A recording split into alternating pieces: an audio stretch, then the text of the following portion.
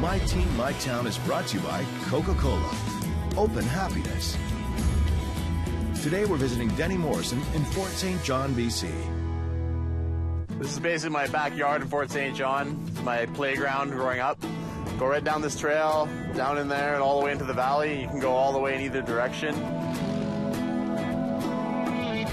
More or less every time I make a trip back to Fort St. John, I like to come see what the speed skating club is up to, see how their summer training is going if I'm back in the summer, see how their racing is going if they're around in the winter, and try to still be involved in the local Fort St. John club. I've known Denny and the Morrison family since 1990 when they moved to Fort St. John. They got immediately involved with the club. Whenever work needed to be done, they were always out there helping out and doing what needed to be done.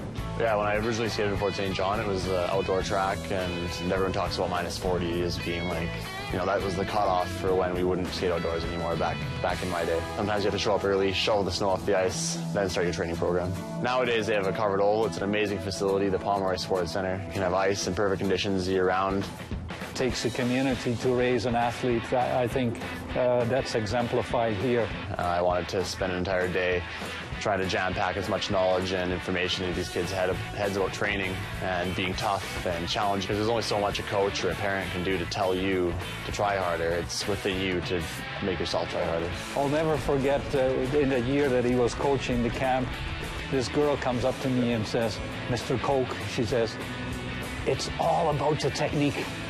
That's what Denny says, you know, so it was a really neat example how his explanations and so struck home with the kids. It's pretty cool to know that greatness comes from anywhere, that you don't have to be from a major center to get to where you want to go. You can be from anywhere. And know that people are proud of me and that they want me to talk to their kids and that they want me to try to inspire the next generation to follow my footsteps maybe in one way or another.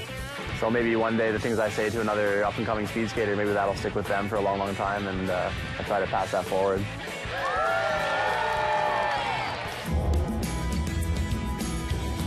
Thank you, Denny, for inspiring us.